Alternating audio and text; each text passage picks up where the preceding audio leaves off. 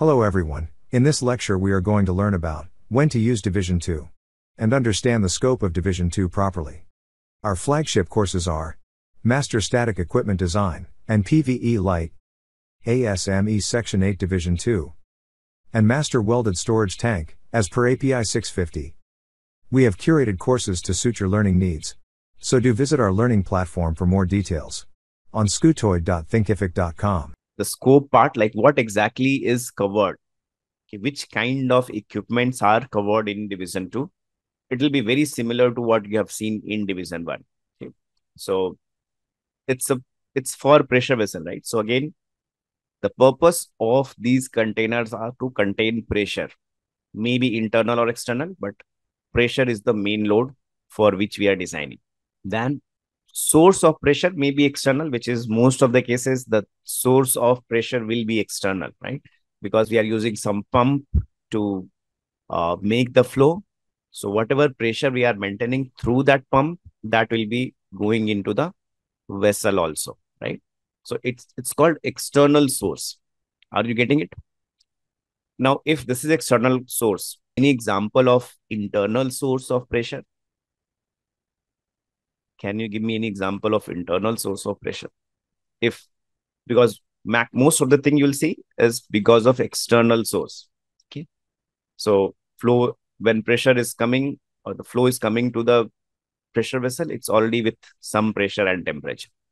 Reactors, even static head may be called as, internal source. So reactors where, in those kind of reactor where that reaction is happening inside. Okay. You're burning something. Okay. You're burning something, then it will be, considered as a internal source. Okay. See, expanding of gas. See, always remember when you are doing any operation, okay, in pressure vessel. So we talk about static case. Static case means we'll not talk about start or end, where even if you consider in the start, your pressure and temperature both will gradually rise. Right? It will not be sudden increase in pressure. It will be gradually rising. But we don't design for this gradual rise. Okay. And whatever gases are there, where it will be inserted in the start, the pressure is low. So you'll be having particular volume, and pressure will keep on increasing. The volume will be reducing. So we'll talk about static case. Any pressure vessel when we design, that is the reason it's called static equipment also. So that is also one reason. We'll talk about static case, where it has already in operation. So in operation, that gases expanding will not happen. Next, okay. Application of heat. Now, the application of heat also may be because of the liquid or maybe indirect. From external, you are having some coils, okay, or you are having jacket. Yes. So that may be creating temperature which is seen by that vessel. So that will be called as external source. Great.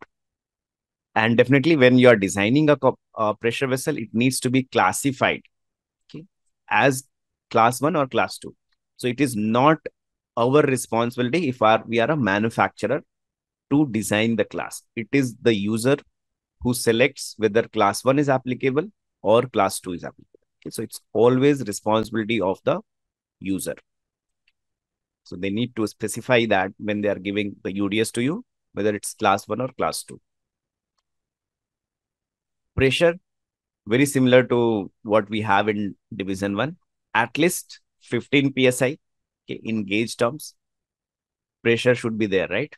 Otherwise, it can be considered as a equipment which is not any critical and does not require so many rules to design. So it is giving at least 15 psi pressure is there, then you can take. Fixed location, the installation shall be at fixed. Okay, it should not be moving. So that is why static, right? So these are the examples of static. Fixed location. Now, there can be vessels who are installed on a ship, right? So now the ship is moving. Your equipment may be static and the operation is static. The intention of all the operation is static, but everything is placed on a ship or a bars. Okay. In in that case, there will be some additional requirements which need to be done, but those kind of vessel can also be designed with division 2. Okay. So that is the within the scope of calculation. Now, direct firing is again one example where the pressure source is internal. Okay. So where the firing, it's nothing but kind of a reactor where that reaction is happening, firing is happening. So that vessels can be designed as per division 2 in case they are out of scope of section 1 or section 3 or section 4, because all these three code also talks about indirect firing vessels. So in because of some reason, if they are out of scope of these codes, then you can use division 2 to qualify them. So vessels in which steam is generated, okay, so like heat exchanger, uh, or different applications of steam, that also will be in the scope. Any high pressure vessel, okay, so in additional requirements which is applicable for high pressure, that is included. So in division 2, there is no upper limit of pressure. Okay, so you remember that no upper limit for pressure, but there is a catch, which is there, for this. So what do you think is the upper limit for division 2? Do you think there is an upper limit? Like, so do you think there is an upper limit? If yes, then what is the value of that upper limit of the pressure? Even though there is no specific upper limit, what do you think? Is there anything mentioned about upper limit? For division 1, it is 3000 psi or 20 MPa. What about division 2? Whether there is any limit for division 2? Please remember, okay, so let us first talk about division 1. If you read the clause where 3000 is mentioned as a upper limit, you will say that, you will read it further, then you will say that it is not a hard rule. Okay. It is a kind of rule which you can overrule. It's not a strict shall be kind of thing is not there. Okay. So what it says that if you are having same thing is there for division 2 also, 10,000, here also you see there is no specific limit for upper. Okay. But now what is the catch? Okay, if code is not giving us a hard boundary either for 10,000, which is there for division 2, and 3,000 for division 1, what is the logic? Still, should we consider that as a very hard boundary for pressure or not? What will happen if division 1, you are designing more than 3,000 psi? Then code writes that you need to meet the additional requirement for high pressure. It will write a very brief statement that if the pressure is more than this, you meet the additional requirements for high pressure. Now, for writing that is very simple, but now you think as a pressure vessel engineer, how you will meet that statement. Like if you are using division 1 for 3000 psi, what do you think will follow for that for more than 3000 psi? Because code is not giving you any hard guideline that if you are going beyond that pressure, why you are not, what are the rules which needs to be followed? It says that you need to follow some additional rules for high pressure, but does not talk about any guideline. Do you think it is very much difficult for us to justify that if we are using division 1? There is no other guideline than what is very much given in division 2. Okay. Same thing happens for division 2 also. More than 10,000 psi, there is another code which is division 3. Okay. So it will be better to go for division 3 because you can justify, right? Because it's clearly mentioned If I'm using division 2, I don't have like instead of going to division 3, I don't have any other means to justify that additional requirement for high pressure. I cannot justify that. What are those additional requirements? So anyway, we have to follow the higher code. Okay, so why not to follow it completely? So if you have to design for more than 3000 psi, if you have to go with division 2, go with division 2 completely. There is a gray line. Okay, that is what I'm trying to say. There is a gray line. Okay, and as a designer, gray line is very difficult for us, right? Uh, how many times you have heard of this statement? Design with good engineering practice.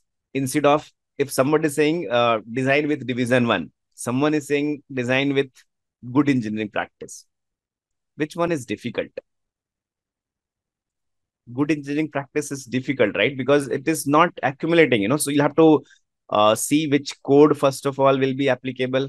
Okay, so there your actual engineering comes into play, that you have to apply all your mind, whether the code application which you are doing, that you have to do the selection properly. Okay, find the rules which are used uh, in most of the time, because whatever you are going to select, that may be questioned. Okay, if you are using division 1, there is nothing about to question, right? You can justify, you know the clauses, everybody knows about the clauses, it becomes really easier for us, right? But good engineering practice, or all the gray areas where code is not talking about anything very clearly, it becomes a really difficult zone. So as a engineer, we should try to be, or consider this as a boundary. So now how you should read those limitation, even though they are in gray area, like 3000, you consider that as a fixed boundary. Beyond that, you just go with division 2. No questions asked. 10,000 PSI, go for division 3. Making sense? So keep a hard line for you. Don't, for gray area, convert that into a hard line, which you can justify. Same thing like we discussed, greater than 10,000 PSI, we should consider division 3. Okay, so for us, it's a hard line. Go for division 3. I'm not saying to be considered, but please consider, because that will make your life easier. Now, geometrical. Okay, so many of you might be aware that if a pressure vessel is there, what is my geometrical limit? Okay, we saw the limits related to pressure and the application part of it. Now, what is the limit, okay, in a pressure vessel in terms of geometry? Okay, so if this is my pressure vessel, okay, and this is how it has been given, what will be the limit as per code of this equipment? Limit is definitely to be considered at this portion, because that is where geometrical limit is coming into picture. So up to the nozzle neck, first welded connection to first flange, but there is no flange. So if my flange is coming here, then now at this location a flange is coming, okay, and there is piping connected with us. So what is that? It is the first welded circumferential weld. Remember that first circumferential weld, or if flange is coming, then first sealing surface. Both are applicable. Whatever is coming first. Okay, so that can be considered as the limit. Now, client can give you or increase the limit for you. Okay, now if in the client document, so that is also one part of giving that UDS, user design specification. The limit is to be explained, that what is the boundary limit. If my flange is here and the client has indicated the limit till here, he is saying that till here your code is applicable, then this point will become the limit. Okay, so client can increase your limit, but as per code, this is, if nothing is given, you can apply this. Okay, what is if there is a threaded joint? Instead of any weld or flange, it's a threaded connection. So that first threaded connection also becomes a limit. Okay, the geometrical limit for applying the code. So this is your limit. Flange, we have already discussed. If there is a flange coming, then definitely first sealing surface or the first flange will be considered as the geometrical limit. Now, if there is a instrument getting connected, okay, like this, you might definitely see, I might have seen an equipment which is directly connected with the flange. In that case, also that first gasketed joint, okay, or the sealing surface. Remember the word proprietary connection. Okay, so proprietary connection is like it is used for fittings or a gauges which are or a proprietary equipment which is getting connected. Okay. So the first sealing surface or the gasketed joint will become part of the scope. Now, what about if we are welding a non-pressure part like a lug? Whether lug will be considered as a scope. And remember, this is applicable for division 1 also. There is no change in the scope. Okay. So if you're learning for division 2, same is applicable for division 1. What do you think? If lug is directly welded, and do you think the code will be applied for that lifting lug also? So the answer is yes. And definitely there's some limitations are there, but that is yes. Okay. So it has to be included. Okay. Now, what if? So got that right? If it is directly getting welded with internal or external. So now it may be applicable for any, if for internals also you are having any attachment with directly welding it, then also it will be part of your pressure vessel. Okay, so that material will be following the same rule for pressure part. If it is a blind flange with fastener, then everything of the blind flange and fastener will be also included in the code. Okay, if it's a blind flange, fastener also will be included and cover also will be part. For in-depth training. And to learn more about these courses, register with the link in the description.